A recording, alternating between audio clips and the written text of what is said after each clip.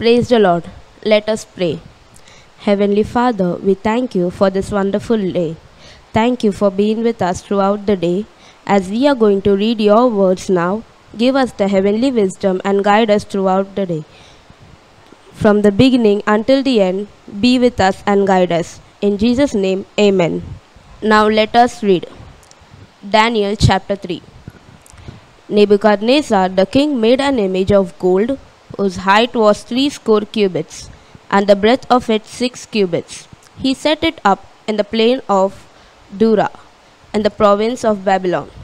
Then Nebuchadnezzar the king sent to gather together the prince, the governor, and the captain, the judge, the treasurer, the counselor, the sheriff, and all the ruler of the province to come to the dedication of the image which Nebuchadnezzar the king had set up. Then the prince, the governor, the captain, the judge, the treasurer, the counselor, the sheriff, and all the ruler of the province were gathered together unto the dedication of image the Nebuchadnezzar the king had set up. And they stood before the image that Nebuchadnezzar had set up.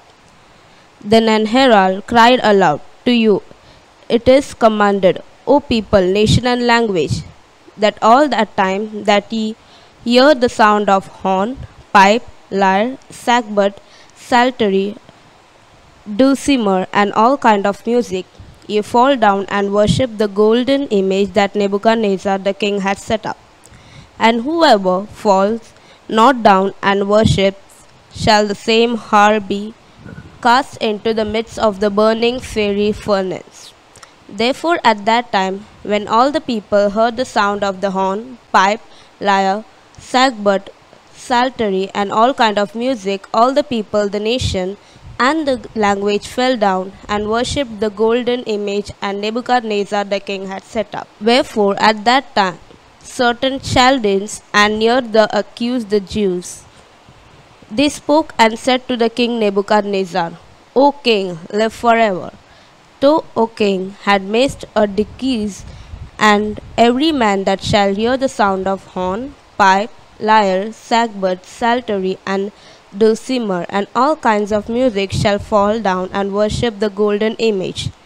And whoever fall down and not worship that, he should be cast into the midst of burning fiery furnace.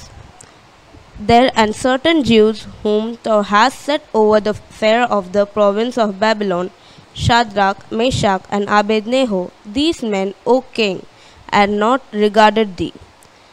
They serve not thy God, nor worship the golden image which thou hast set up." Then Nebuchadnezzar in his rage and fury commanded to bring Shadrach, Meshach, and Abednego. Then they brought these men before the king. Nebuchadnezzar spoke and said unto them, "Is it true, O Shadrach, Meshach, and Abednego? Do not ye serve my gods, nor worship the golden image that I have set up? Now if ye be ready that all the time that ye hear the sound of the horn, pipe, lyre, sackbut, psaltery, and dulcimer, and all kinds of music to fall down and worship the image which I have made. Well, but if ye worship not, ye shall be cast the same hour into the midst of a burning fiery furnace. And who is that God that shall deliver you out of my hands?" Shadrach, Meshach, and Abednego answered and said to the king, "O Nebuchadnezzar, we are not careful to answer thee in this matter. If it be so, our God whom we serve is able to deliver us from the burning fiery furnace, and he will deliver us out of thine hand, O king. But if not, be it known unto thee, O king, that we will not serve thy gods, nor worship the golden image which thou hast set up." Then was Nebuchadnezzar full of fury, and the form of the visage was changed against Shadrach, Meshach, and Abednego. Therefore he spoke and commanded that they should heat the furnace 7 times more than it was usually heated. And the commanded the most mighty men that were in his army to bind Shadrach, Meshach, and Abednego, and to cast them into the burning fiery furnace. Then these men were borne into their courts, their stockings and their turbans and the other garments and were cast into the midst of the burning fiery furnace. Therefore, because the king's commandment was urgent and the furnace exceedingly hot, the flame of the fire slew those men took up Shadrach, Meshach, and Abednego. And these three men, Shadrach, Meshach, and Abednego, fell down bound into the midst of the burning fiery furnace. Then Nebuchadnezzar the king was astounded and rose up in haste, and spoke and said unto his counselor, Did not we cast three men bound into the midst of the fire? They answered and said unto the king, True, O king. He answered and said, Lo, I see four men loose, walking in the midst of the fire, and they have no hurt.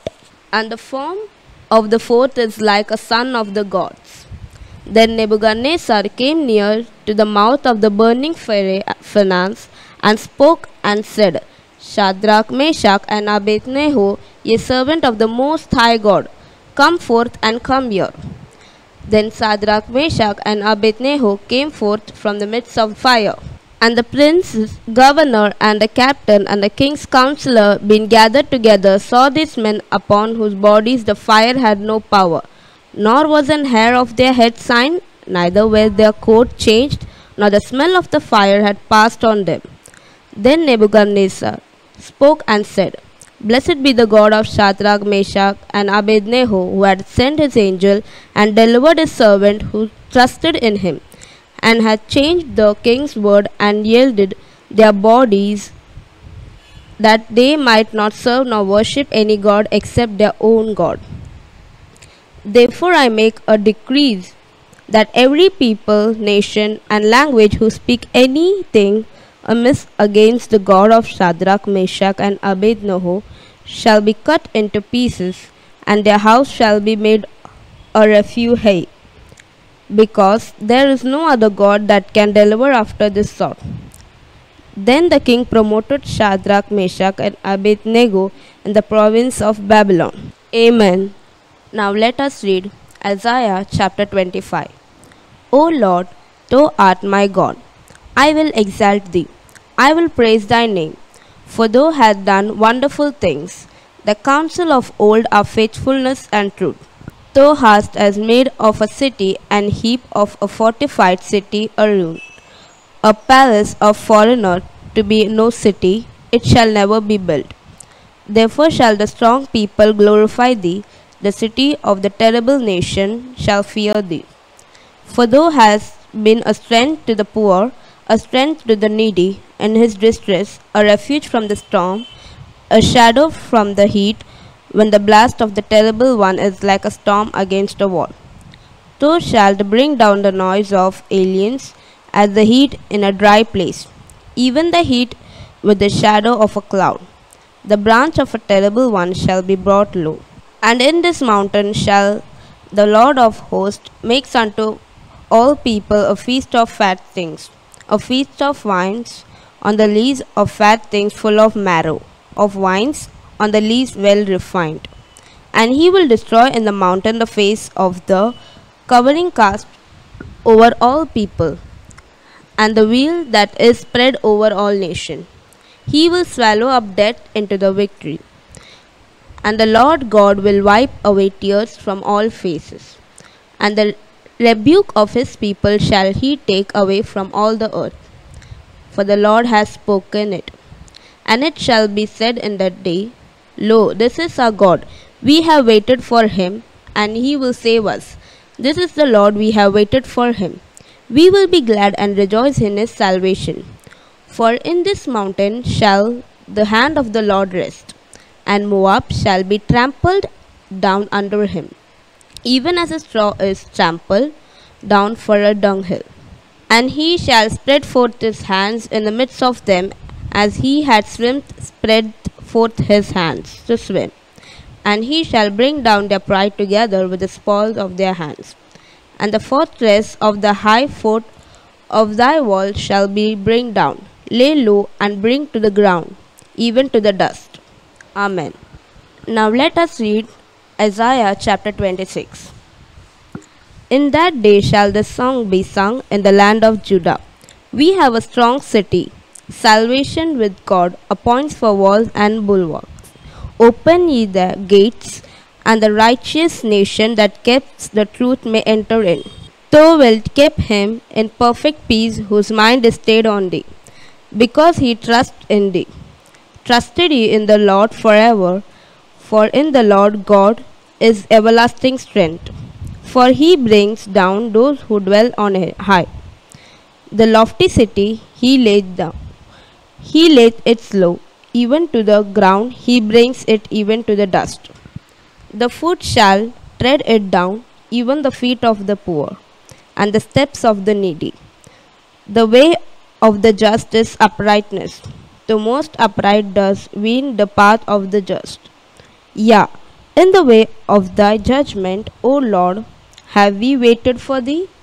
The desire for our soul is to thy name, and in the remembrance of thee.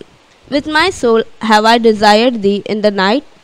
Yea, with my spirit within me will I seek thy earlier. For when thy judgment are in the earth, the inhabitant of the world will never learn righteousness. Let favor be shown to the wicked, yet will he not learn righteousness. In the land of uprightness will he deal unjustly, and will not behold the majesty of the Lord. Lord, when thy hand is lifted up, they will not see, but they shall see, and be ashamed for their envy at the people. Yea, the fire of thine enemies shall devour them. Lord, thou wilt ordain peace for us, for thou also hast wrought all our work in it. O Lord our God, other lords beside thee had dominion over us, but by thee only will we make mention of thy name.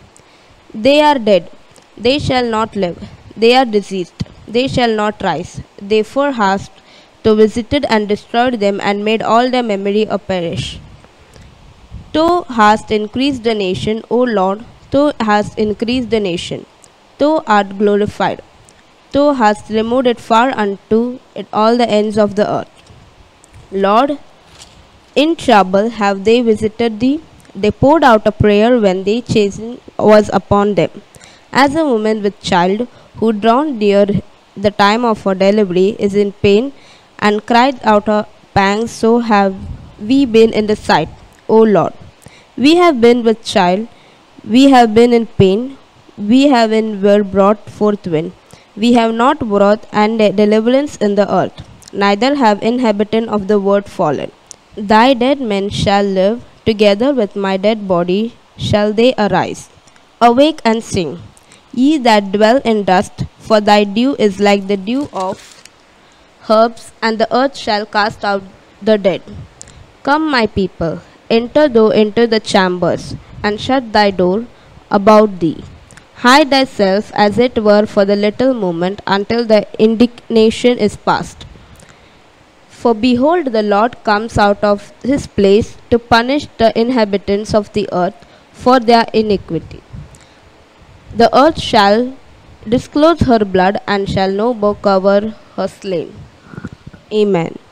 Now let us read 1 Corinthians chapter 15, 1 to 20. Moreover, brethren, I declare unto you the gospel which I preached unto you, which also ye have received, and in which ye stand, by which also you are saved, if ye keep in memory that I preached unto you, unless ye have believed in vain. For I deliver unto you first of all that which I have also received, that Christ died for our sins according to the Scriptures, and that he was buried, and that he rose again the third day according to the Scriptures, and that he was seen to Cephas, then of the 12. After that he was seen of above 500 brethren at once, of whom the greater part remains unto this present time, but some are fallen asleep. After that he was seen of James, that of all the apostles.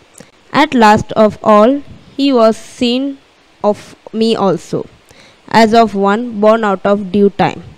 For I am the least of the apostle, that am not fit to be called an apostle, because I persecuted the church of God. But by the grace of God, I am what I am. And this grace which was bestowed upon me was not in the vain. But I labored more abundantly than they all. Yet not I, but the grace of God which was with me. Therefore, whether it were I or they, so we preach, and so ye believed. Now, if Christ be preached that he rose from the dead, how say some among you that there is no resurrection of dead? But if there is no resurrection of dead, then is Christ not risen? And if Christ be not risen, then is our preaching vain, and your faith is also vain? Yeah, and we are found false witness of God, because we have testified of God that he had raised up Christ, whom he raised not up, if not be the dead rise not. For if the dead rise not, then it's not Christ raised. And if Christ be not raised, your faith is vain, ye not in your sins. Then they also who are fallen asleep in the Christ are perished. If in this life only we have hope in Christ, we are all men most miserable. But now is Christ risen from the dead and become the first fruit of them that slept. Amen. Let us pray. Heavenly Father, thank you for helping us to read your heavenly words today. Thank you for making us understand what you have spoke to us today. Be with us and guide us throughout our day. In Jesus' name, amen. God bless you.